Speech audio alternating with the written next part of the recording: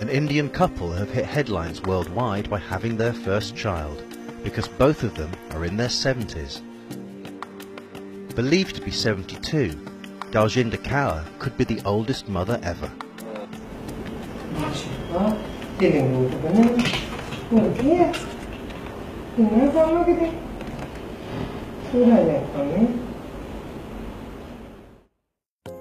Daljinder and her 79-year-old husband Mahinder Singh gave birth to a boy, Arman, on April the 19th, 2016, and found themselves at the centre of a media frenzy as they took their baby home for the first time on May the 11th.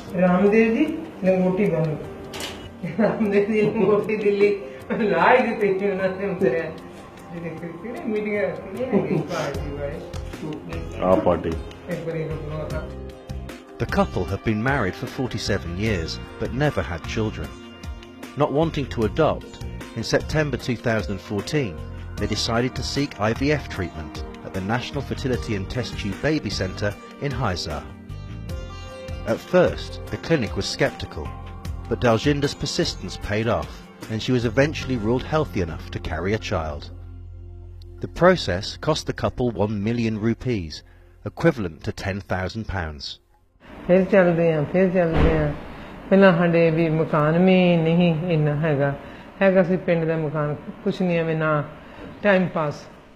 As well as delivering her baby naturally, Daljinder is also able to breastfeed Arman.